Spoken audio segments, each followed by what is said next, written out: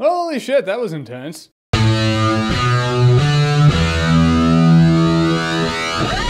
No Escape. So No Escape stars Owen Wilson in a very different kind of role. He's with his family, they're in Asia. I don't know what country it is. It's not to say the movie didn't tell me what country it was, just from my recollection, a lot of times they're like, oh, welcome to Asia. So I guess they're in the country Asia.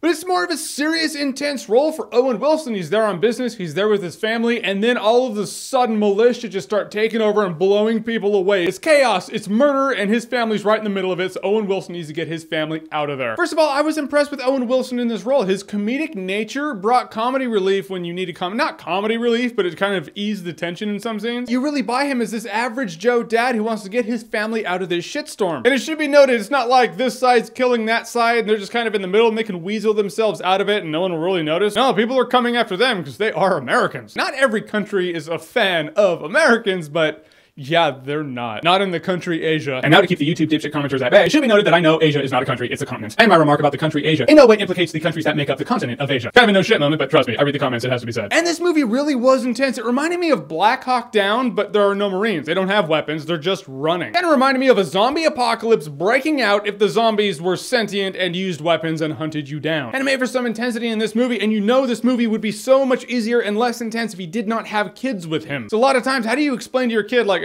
sweetie, they have machetes, and machetes kill people.